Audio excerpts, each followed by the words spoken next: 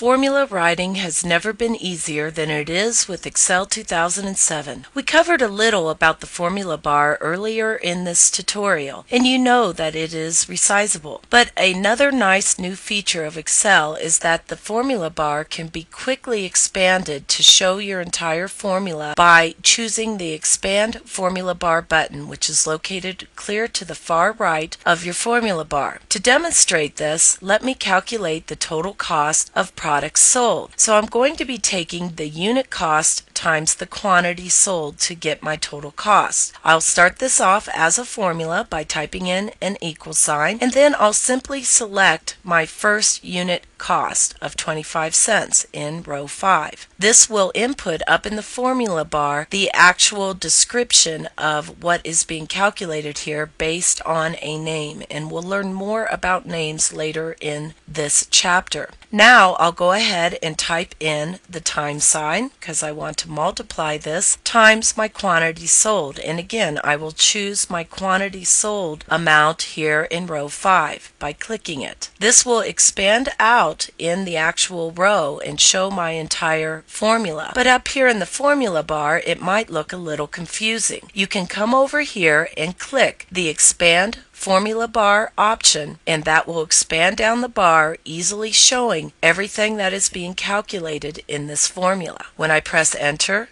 there is my total cost of rosy raspberry muffins. Now that is a nice feature, and you're easily in control of expanding and collapsing your formula bar by clicking this little button to the far right of the formula bar. Now another nice feature of Excel 2007 is the function autocomplete command. And to demonstrate this, let me come over here and choose my functions example worksheet, and I'm going to calculate a new formula here in D7. So we're going to recreate the formula that you see right here. So let me delete this, and I will demonstrate the function autocomplete command. So to start this off, again, I need to indicate that this is a formula, and then since I know I want to do the index command, I'm going to start typing that by typing an I and then an N, and notice that down below here you have your function autocomplete happening. Now I know I want the index function, so I'll go ahead and double click that to select it, and look at this nice feature. Now it shows what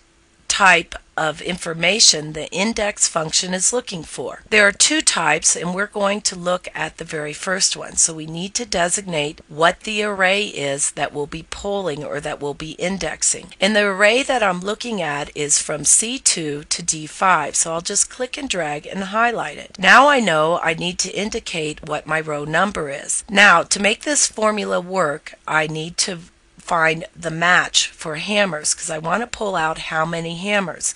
So this is another function. I'll go ahead and type in match, or an M for match, and immediately the function autocomplete shows all the M functions. I want match, so again I'll double click it. There it is, and now it's looking for my lookup value. Well, my lookup value is hammer. So I'll go ahead and type in a quotation to indicate that this is text, not a number, then hammer, and end my quotation and follow it up with a comma because we're now over here in the lookup array. Well, the array is within column C from C2 to C5. So I'll indicate this by clicking and dragging, and again input in a comma because I'm going to my match type. Well, notice that here 0 equals an exact match, 1 equals less than, and -1 equals greater than. Well, I want an exact match, so I'll double click it. There's my exact match, and now I'll go ahead and end this match function and all the information that it requires, which brings me back out to the index function. And now I'm looking for what column number do I want to pull my match from. It's going to match hammer, but I want it to pull the number, which is actually column 2 within this array. This would be column 1, this would be column 2. So I'm going to end my function with a 2. And then close my parentheses and enter this, and we will see 41 is pulled out that has been indexed from the match of hammer from column 2. Nice feature, autocomplete, as well as being able to expand your formula bar. We will learn more about functions and the function autocomplete and using the formula bar as we work through this chapter, so please move on to the next movie.